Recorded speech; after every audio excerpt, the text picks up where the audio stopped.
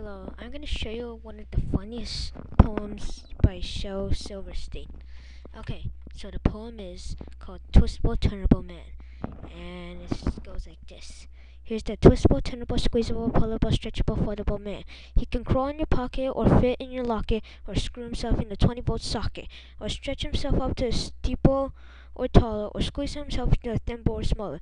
Yes, he can, of course he can. He's the twistable, turnable, squeezable, pullable, stretchable, shrinkable man, and he lives a passable life with his squeezable, lovable, kissable, hugable, pullable, tugable wife.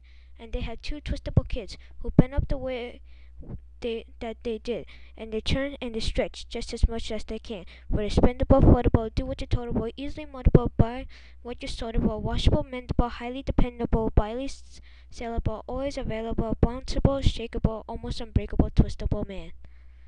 Now, if it's unclear to you, say it as you normally would say it.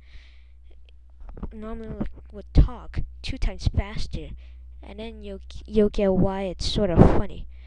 Anyways, this link will be in the description, and I hope you'll enjoy this poem as much as I did. And rate, comment.